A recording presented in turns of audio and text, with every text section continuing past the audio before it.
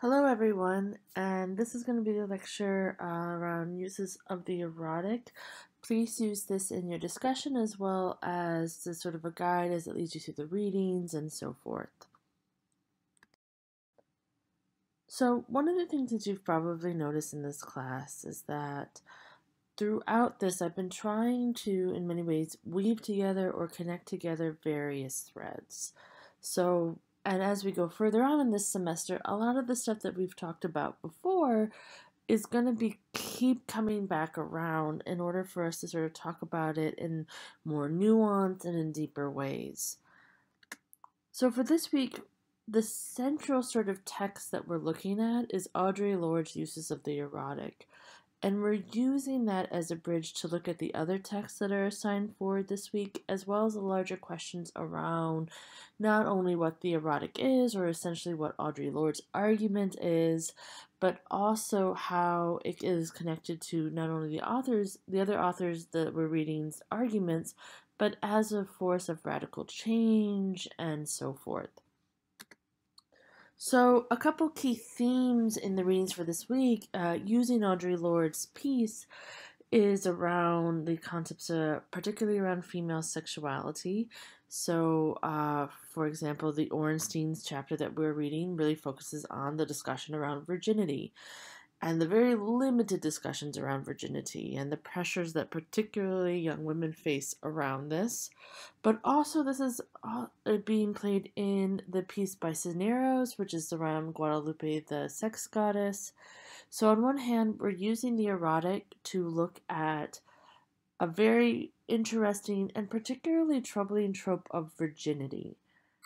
At the same time, we're looking at the way that particularly female sexuality, female sensuality has been used to either silence women, to demonize women, particularly women of color, indigenous women, Latinx women. So, using the erotic, we're taking Audre Lorde's argument about women reclaiming the erotic and then looking at it from multiple ways. One around this sort of what we've talked about before, this virgin whore dichotomy, but also connecting it to how this has been historically used to oppressed women, particularly indigenous women, as well as women of color, and how by reclaiming the erotic and using it as a force of power, it can be not only a way to reclaim female sexuality or your own sort of senses of sexuality, regardless of how you identify across the gender spectrum, but also as a way to challenge systems of power, particularly ongoing colonial systems of power. And in this lecture, I'm going to break that down a little bit more. I really want to talk about Audre Lorde. One, because I'm a super fan. And so it's my class, so I get to then, decide on who I get to gush about. So I'm gushing about Audre Lorde, but hopefully you will gush about her too. But also the reason why we're reading Audre Lorde is that she's had a profound impact, not only on feminism and discussions around feminism in regards to sexuality and so forth, but also in the field that I'm more firmly located in, which is in queer studies and LGBTQ studies. She is, in many ways, a matriarch. But her work continues to be read. She was a poet and author, warrior, and so forth, and her work still has incredible amounts of resonance today. So, just a little bit about Audre Lorde. For those of you who've never encountered her before, and I'm really glad that you get to encounter her in this class, Audre Lorde described herself as a black lesbian mother warrior poet. All of that, never shortened that, because for her, she saw herself and she argued around the fact that you cannot separate one piece of her identity from another. She dedicated her life and her creative talent, both as a poet, as well as a teacher and a writer, and so forth, to confronting and addressing the intersections of her life, as well as the intersections of other people's lives in regards to the injustices of racism, sexism, and homophobia, which for her, she experienced on all aspects. Her work is very much central to Black feminist thought and theory, but we can just talk about her impact on feminism thought and women's studies in general, and has been essential in particularly in queer studies and queer persons of color thought and theory.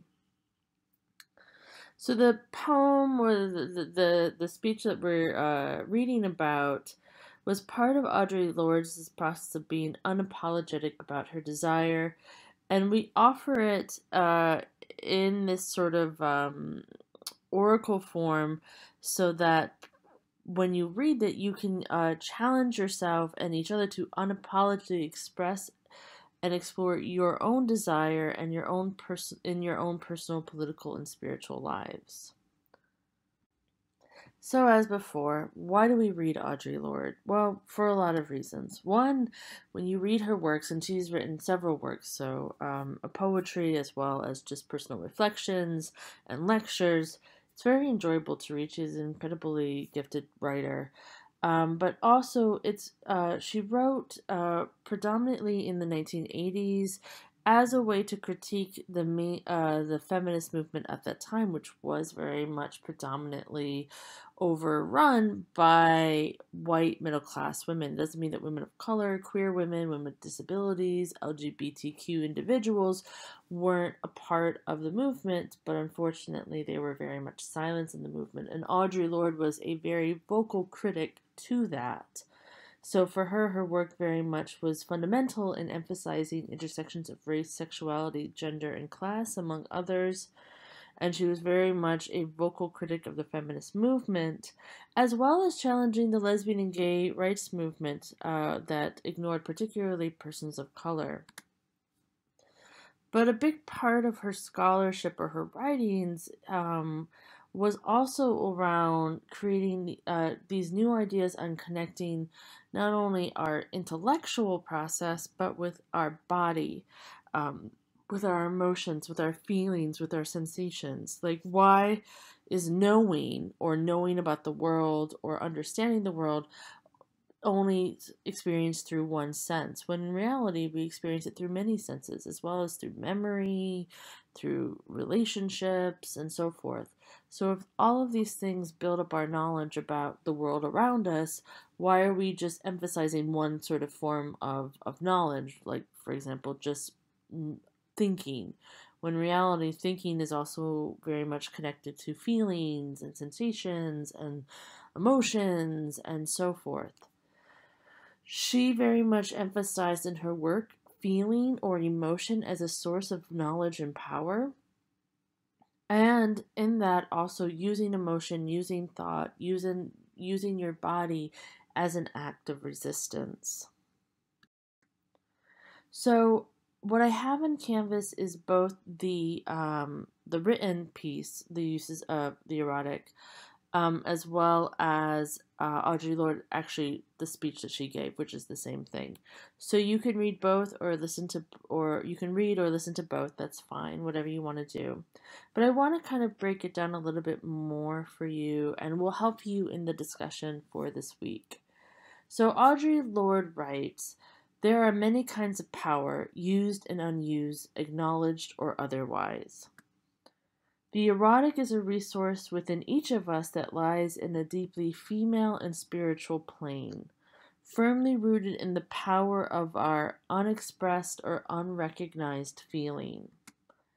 In order to perpetuate itself, every oppression must corrupt or distort those various sources of power within the culture of the oppressed that can provide energy for change.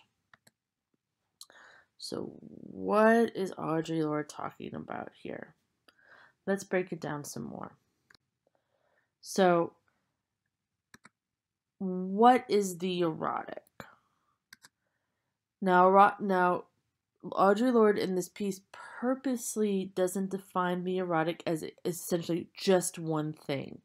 She talks about it as a source of personal power and political power.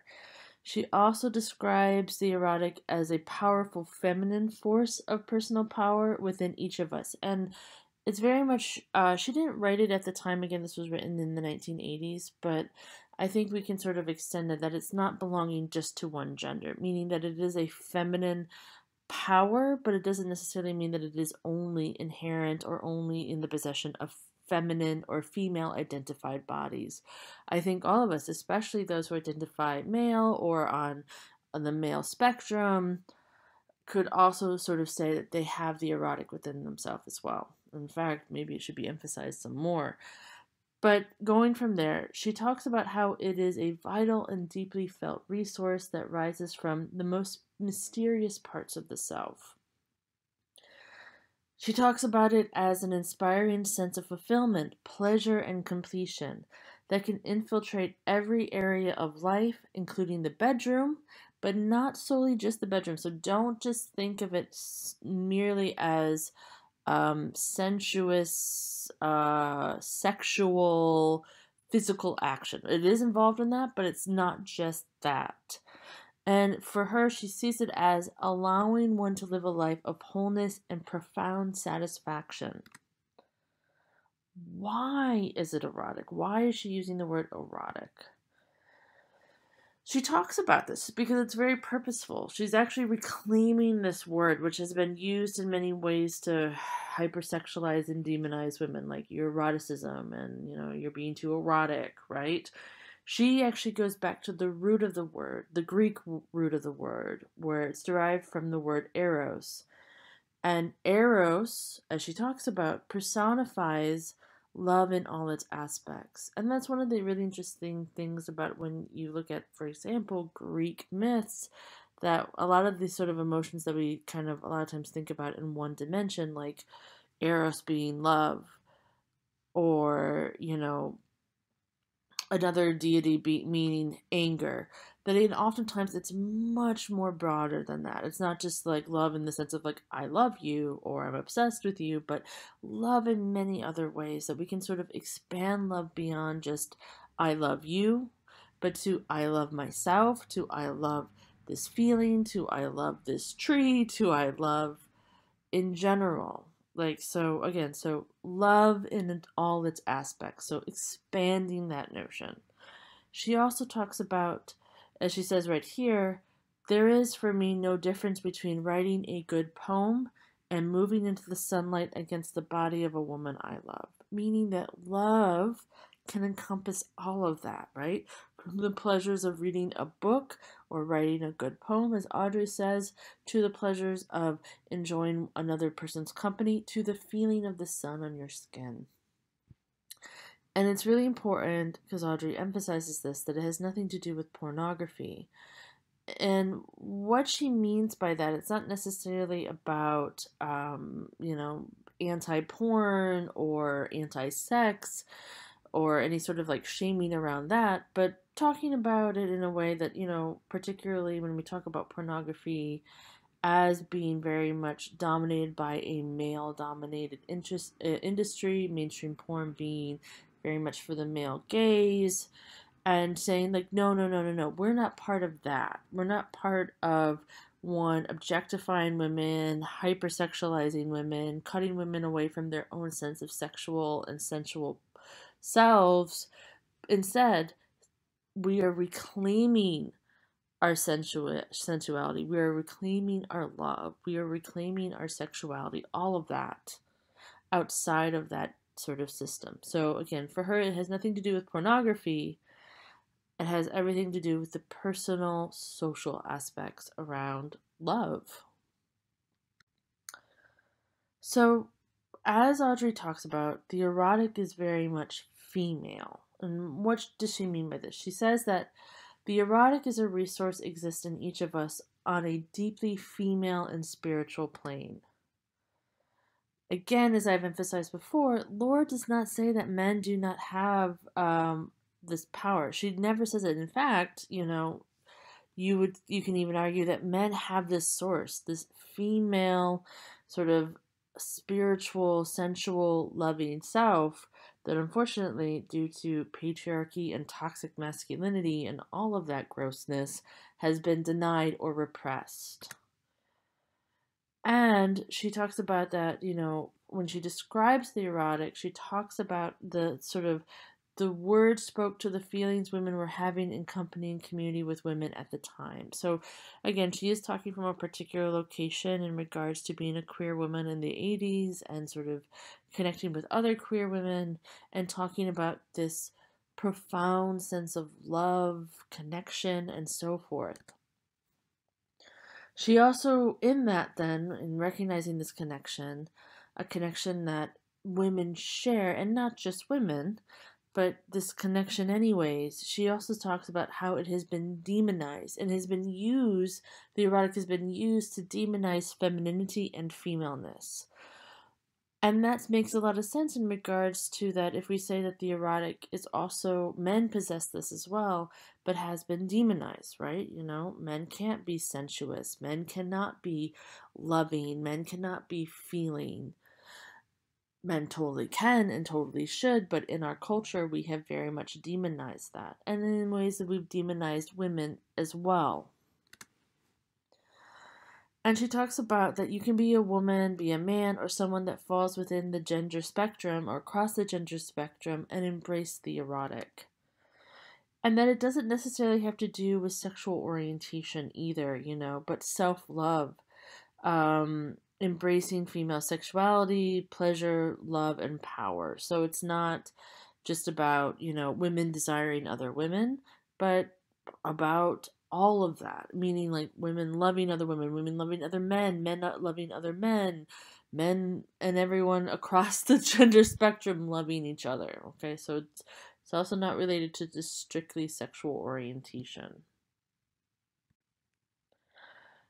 So you might be thinking like, okay, well, the erotic seems really broad and abstract, you know, and yeah, it purposely is. Audre Lorde is purposely not trying to pigeonhole it. But if you wanted to think about it in other ways, beyond just sort of the sense of love and connection that is very much, as Audre Lorde describes it, as a female energy, but again, not solely resting in a particular gender identity, we can talk about it as connecting body, mind, and spirit. So, a lot of ways we can talk about it in regards to radical self love, you know, which is something that luckily and thankfully has been talked about more and more about loving yourself, seeing also the sort of defiance and that like this despite what culture, society, history has done, particularly to women, especially women of color, women with disabilities, queer persons, etc., to deny them the right to love, to be loved, and to love themselves. By reclaiming that, by loving yourself, by caring for yourself, this sort of radical sense of love, you are reclaiming the erotic.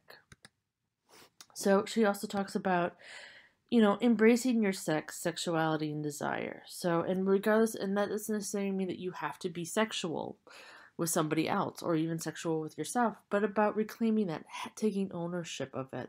Because for so long, as we sort of explored before in other readings, particularly when we talk about women and girls, that their sexuality, their sex, their sensuality has been a lot of times objectified or seen as something that's not a part of them, but in use of service, particularly to other men.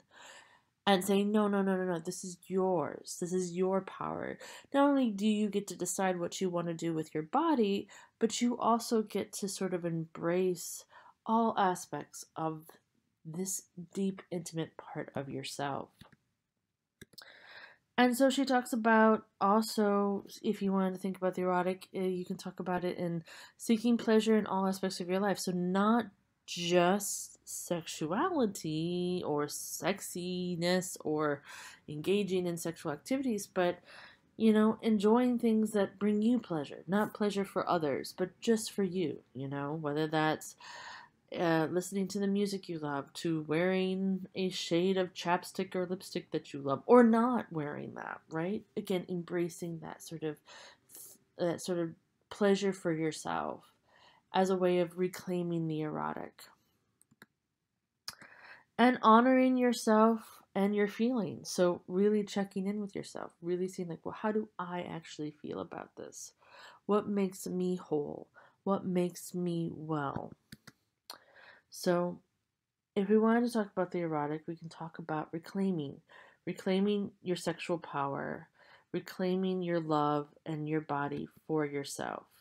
So, some of the questions that we're going to be discussing in the discussion section is around how do you see the erotic in your life, and it doesn't necessarily have to be sexual in nature. It can also be something that is much more broader in scope or much more sort of other sort of sensations that we wouldn't necessarily think of as sexual, but are loving and sensual.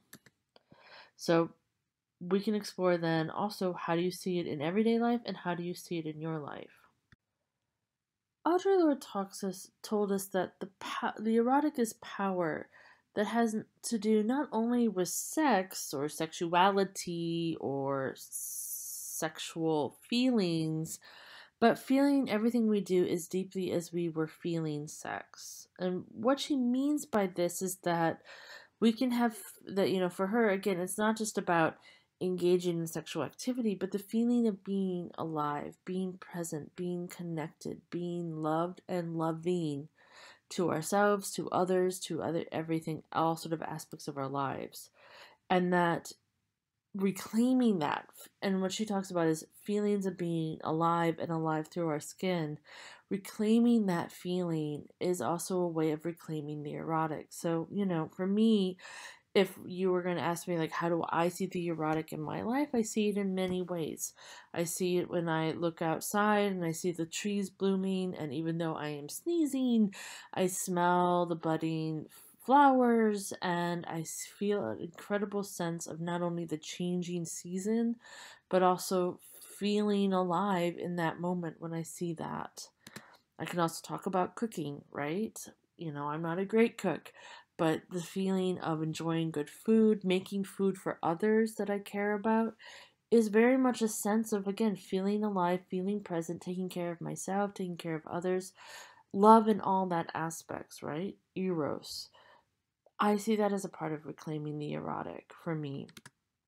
To like self-care, things like a very nice hot warm bubble bath can feel not only incredibly relaxing and sensuous, but also, again, a way of taking care of myself, of loving. To things that intellectually stimulate me, that make me feel inspired or even make me feel angry and I want to respond, right? It makes me feel alive and present. And that the feeling that I am empowered to not only engage in that, but to respond in that work, whether that's through my writing, through my lecturing, and so forth, I see that also as an aspect of the erotic. To just being inspired by looking at others, for example, the Chilean feminist movement and their chant around rape culture has been incredible for me. I play it on the loop a lot of times, and even though I don't speak Spanish, I am incredibly moved by these women. I've actually attached a link to the module. You don't have to watch it for the discussion, but just so that you can see. But again, all these aspects, one thing cannot separate the erotic from me, because all these things kind of represent it for me beyond just, physical intimate pleasure with others or with myself and so forth. The erotic is dangerous. And what I mean by this is that here you have this source of power, this feminine source of power that doesn't belong necessarily to just those who identify as female, but is across the gender spectrum, that emphasizes on love and connectivity and emotion, which essentially is the antithesis to a lot of the world we live in today, particularly in a capitalist neoliberal society, which is what we live in. So we live in a capitalist society, right? Which, if you want to talk about capitalism and neoliberalism, refers to the policies and processes whereby a relative handful of private interests or private individuals are permitted to control or own as much as possible of social life or social resources like food, money, shelter, etc., in order to maximize their personal profit. Neoliberalism and capitalism depend on distances, and a separation from individuals, right? Because collectivity destroys competition, right? If we're all sharing resources and working with one another, then how does anybody make a profit, right? Because you need to sort of have a group of people who have something and a group of people who don't have something. And therefore, then you can like sell things or create a competition and so forth. In a collective caring world, capitalism and neoliberalism don't work because capitalism and neoliberalism removes connectivity and emotion from policies and practices as well as from each other. It is a system where everyone is out for their own needs and only the strongest or most privileged will benefit. Now, Audre wrote this piece in the 1980s at the height of many would consider sort of like the boom of capitalism, though not much has changed since when Audre wrote this. And she's talking about the erotic as a way of reclaiming it, as well as a warning about the future. She talks about a future in which even the good is commodified, a future organized around male models of power, where the doing of the good is trivialized and emptied of deep feeling, sensation, connection to our innermost senses of power, communal experiences of shared emotion, and the senses of higher purpose that are often catalyzed in the doing of good. So Audre is speaking to a world that she sees in which even the love, caring, good is commodified, meaning that you then sell it. Therefore, basically destroying the whole thing of the erotic, which is about not hoarding or withholding, but sharing and loving. Lorde cautions in her speech that the principal horror of any system which defines the good in terms of profit rather than the terms of human needs, or which defines human needs to be exclusion of the psychic and emotional components of that need, the principal horror of such a system is that it robs our work of its erotic value. So when you start commodifying things like food, shelter, physical care of one another, kindness, compassion, human dignity, when you start separating and deciding who can have that and who can't, who is deserving of that, who is not, who has enough resources or money to be able to afford that luxury, which shouldn't be seen as a luxury, but is now being seen as a luxury, it robs us of the erotic. It robs the very core part of the erotic, which is around love. And Audre talks about how the erotic then, therefore, is repressed in a patriarchal society, which is what we live in. She talks about how the erotic, again, this feminine sense of love, sensuality, mutual connection, emotion, is deframed and corrupted in Western culture. And as a result, women are both sexually oppressed and exploited in a male-dominated patriarchal system. Women have been made to suffer and to feel both contemptible as well as a suspect of their virtue of its existence, meaning that they are seen as both threatening and dangerous as well as disgusting. Women are then taught to fear their desires, their sexuality and pleasures in exchange for a very patriarchal script of sexuality that only benefits men. And according to Lorde, empowered women are dangerous and are thus taught to disassociate from the erotic. Audre Lorde sees the erotic, therefore, as not just a personal experience that you have, right? You know, what we've talked about before, and about how it can be incredibly healing to reclaim it. But she also talks about the erotic as a political force of change. She talks about how the erotic is a source of personal power and it's also an underused political force. The erotic can be a source that makes one less willing to accept powerlessness, resignation, despair, self-effacement, depression, and self-denial. You know, and if we think about the way that Audre's talking about it, we can talk about how the power to feel in our bodies is a subversive power. Because, and think about it, in the ways that how women's voices have been denied, right? Yet we've, so often in the culture, a woman, particularly women, have to sort of keep on talking or having to fight just to be listened to, and that their own sort of experiences are devalued, right? So, reclaiming those experiences, saying them as a source of power and truth, is a way to not only bolden women, but to also use it as a force for change. And that if we listen to it, we can change the world.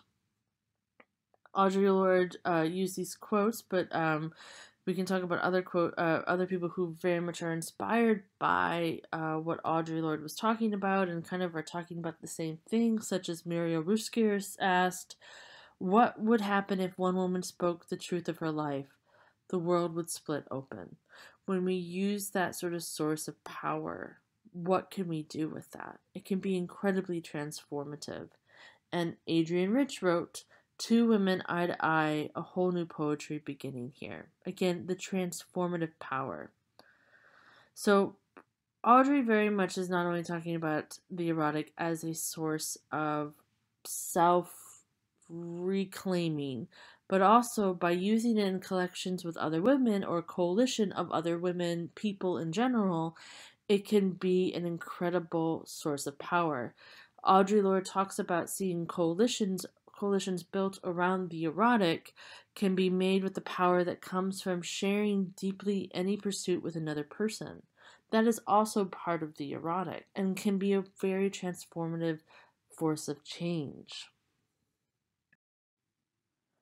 So, just to recap, because we've been exploring the erotics more, and I want to use now the erotic to look at other aspects, especially the other two readings. We can talk about the erotic in a lot of ways. And again, Audre Lorde purposely is trying not to define it in one way because she doesn't see it in one way. She sees it in many sort of planes, if you think about it, both personal, political, social, etc. So, if we want to talk about it in some ways, we can talk about how the erotic, at least how Audre Lorde's using it as this personal feminine sexual power that everyone has within them but have been denied.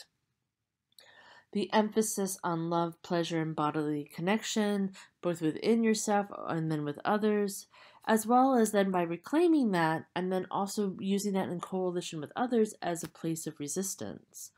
So, core sort of takeaways you can think about from Audre's pieces. One is around taking charge or ownership of one's sensuality, sexuality, love, as well as using it as a way to critique around the historical and ongoing demonization and dispossession of women, particularly women of color and indigenous women, by patriarchy, and using that to also fight against historical oppressions, working to control female sexuality, as what we're going to talk about now in regards to colonialism. Everything we talk about, regardless of whatever topic we're talking about, doesn't happen in a bubble. And that is why at the beginning of this course, we talked a lot about settler colonialism, which seems, I guess, a little bit abstract for a course on female sexuality. But the truth is that you can't talk about things from as straightforward as like public health education, like sex education, to talking about how do we feel about our own selves without talking about the other various forces at play that have historically and still very much not only infiltrate every aspect of society in regards to female sexuality, but have been used historically and continuously to dispossess, demonize, particularly women of color and indigenous women's own sense of sexuality. So, if we want to talk about the erotic, particularly in regards to being it as a force of political change, we need to talk about historical forces that continue to not only suppress the erotic, but demonize it and dispossess that from women.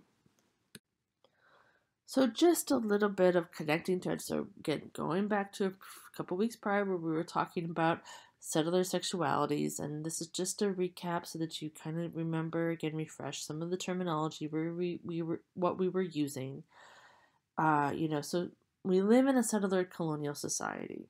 the United States is a settler colonial society. All of the Americas is a settler colonial societies. And again, remember, settler colonialism is a form of colonization where foreign individuals are moved into the region, changing the landscape and usually displacing the original inhabitants. And what's really important about settler colonialism is that it creates a hierarchy of racial and gender priority in which the settlers are superior than the inhabitants, and not only superior to the inhabitants, but creates a hierarchy of which settlers get the most rights and which settlers do not. So that's where then you get racism around people of color that are not indigenous, who are also settlers, but are also feeling the incredible amounts of violence of settler colonialism. The other big thing about settler colonialism is that it is still ongoing. It hasn't ended. And remember from a couple weeks ago when we talked about settler sexuality, it's defined as very much a racial and gendered process, right? So a white national heteronormativity that regulates indigenous sexuality and gender by supplanting them with the sexual modernity of settler subjects, particularly white and heteronormative. Settler sexuality can be described as an exceptional form of sexual expression enforced by the settler state that has not only impacted indigenous peoples of, for example, Native Americans, First Nations individuals, but also to other settlers, particularly settlers of color, so African Americans, Latinx, Asian Americans, and so forth, right? Creating a very much a gendered sexual racial hierarchy.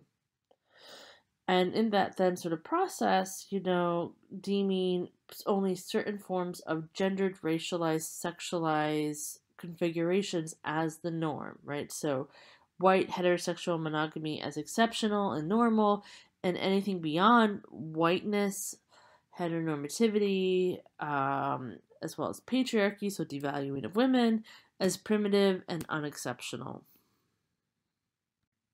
So, we've talked about settler sexuality and settler colonialism, particularly in the very long, historic, as well as ongoing forces in regards to regulating, particularly indigenous and women of color's sexualities, bodies, reproductive capabilities, and so forth. So we can talk about the history of sterilization, the history of violence against indigenous women and women of color, to even just talking about the sort of the cutting of social services to marginalized women, which are oftentimes women of color and indigenous women, to like flat out demonizing these women and their sexualities and so forth.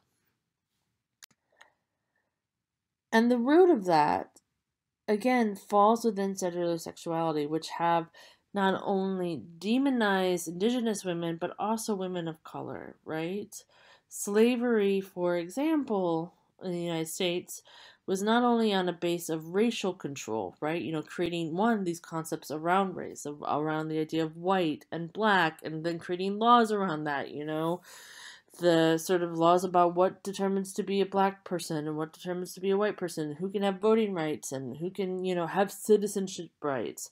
But also, it was a form of gendered power in regards to the demonization and sexualization, particularly of African American women, their sexualities, their reproductive capabilities, and this long history of slavery, which is part of settler colonialism, has impacted us till now, where we have incredible epidemic violence against particularly black women in regards to sexual assault and so forth. We can talk about this history again around indigenous women. We can talk about this history around Latinx and Asian American women. The story repeats. It doesn't repeat exactly the same, but the processes are very much similar. So here we have a landscape where not only are women dispossessed and women are seen as inferior, and the sort of patriarchal norms are placed onto not only indigenous populations but other populations coming into this country, but it's also very much a racial hierarchy as well as a very sexualized hierarchy which demonized women of color and indigenous women's sexualities, sensualities, they're erotic, essentially. And that's where the piece Guadalupe Sex Goddess comes in, because it's an interesting piece in regards to looking at the histories of colonization that have demonized particularly indigenous and Latinx women and their sexuality and there's just like their own physical bodies. And at the same time, going back and reclaiming and fighting against these colonial narratives. Guadalupe Sex Goddess, or the piece by Cisneros, is a really important piece, but it's also very much a great representation of just the broad and huge body of work that Chicana feminism has brought forward in regards to not only discussions around sexuality, but also just empowerment and decolonization and so forth. A big part of, if you wanted to sort of this wide body of literature, and you can take amazing courses here on campus around Chicanx, Latinx feminism, but a big part, if you want to sort of like, create sort of an umbrella around this diverse pieces of work, is around reclaiming particularly the Latinx Chicanic body from the histories of colonization and U.S. imperialism. So reclaiming it, taking it out of these very settler, colonial, white, heteropatriarchal narratives and reclaiming it, both seeing the beauty of it, the love of it, as well as, seeing it as a source of power. And in that, then, talking about the historical and continuous oppression of Chicanx, Latinx women in the face of colonization, particularly settler colonization. So, looking at the enforced suppression and enslavement of indigenous women by conquistadors, and then seeing that as a continuous pattern. So, not something that was like in the past, but something that is very much influencing the present around the denial of Chicana's lands, labor, and citizenship rights by the U.S. government. So, seeing this as a continuous thread of oppression. And in that, sort of looking at the thread of oppression, talking about how it is also not only a very racialized power in regards to suppressing and demonizing Chicanx, Latinx individuals by the predominant U.S. states government or settler colonialism in the past and as well as in the present, but talking about how it's also very much a gendered narrative in regards to demonizing Chicanas as whores and betrayers, and stereotypes of, and seeing that, in the past as well as in the present in regards to stereotypes of Latinx women as sexually available, spicy Latinas. So, looking at, for example, the history that Guadalupe Sex Goddess talks about in regards to La Malinche or Malinali. So, La Malinche was a Nahua woman who lived between approximately 1501 and 1529. She was one of 20 slaves given to Hernan Cortez. Later, she was the forced mistress. And again, these narratives are written by the conquistadors, so, take it with a grain of salt there. It's not written by the indigenous community, but was later the mistress of Cortez and gave birth to their son Martin, known as the first mestizo. Now, she has been used as a very much a controversial figure, used to degrade Chicanas, to show her, seeing her as this sort of dangerous, sexually available, slutty woman, and has been used to very much demonize Chicanas as well, both within Mexico as well as across the United States and so forth. It's a very problematic narrative, and unfortunately, it's a narrative that has been used for many indigenous women, whether we look at Pocahontas, to also women of color like Sally Hemings and so forth. And in this piece, Guadalupe Sex Goddess, she takes La Malinche and she reclaims her.